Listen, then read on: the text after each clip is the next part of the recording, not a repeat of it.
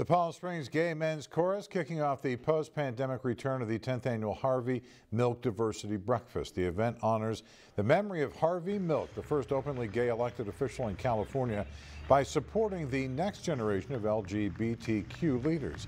News Channel 3's Marian Bouchot talked with event guests today about their support for Valley kids and why they say it's important. The Harvey Milk Diversity Breakfast brought thousands of LGBTQ community members and their allies here to the Palm Springs Convention Center, making sure LGBTQ youth in the Valley have a voice. Say gay! Yay!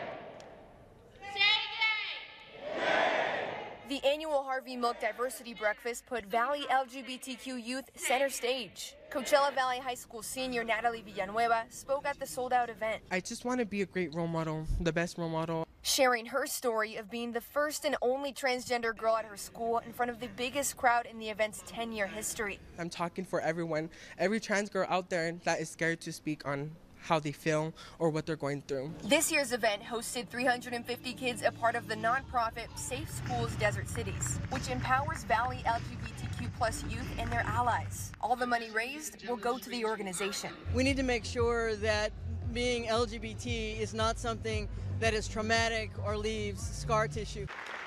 Former City of Houston Mayor Anise Parker was given the Harvey B. Milk Legacy Award. She was the first openly LGBTQ mayor of a major American city and continues the fight for gay rights today. Because anybody who comes to the event is empowered, and they come away and they say, what can I do to help equality for all people? That's the communications chair for the event, Jeff Hawker.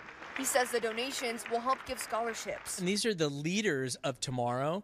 These are the people who are walking away saying, I want to be a mayor. I want to be the president. So if you are out there and you are struggling to share your stories, do it and don't let anyone tell you you can't.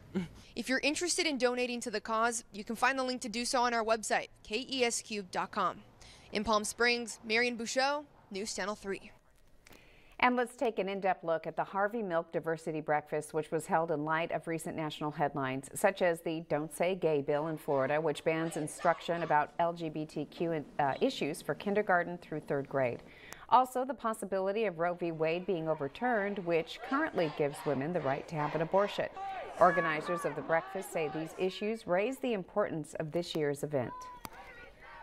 Women's right to choose, LGBTQ rights, everything is in play right now, because anytime your rights are at a potential of going away, that's empowering. And that's when you bring other people into the fold and say, hey, we're going to fight for these rights. Hawker says he hopes this election season brings in more people who are dedicated to fighting for LGBTQ rights.